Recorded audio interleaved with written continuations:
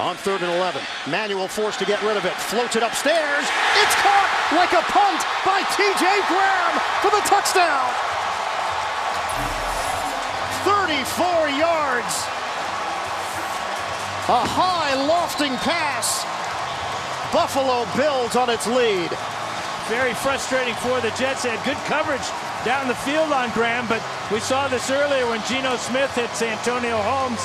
Ball just eaten up by this wind. Great adjustment by T.J. Graham. Watch the pressure on E.J. Manuel. We saw the blitz coming from Ed Reed. Gets rid of it quickly. There's the adjustment. And D. Milliner has no idea where the ball is. Touchdown Buffalo.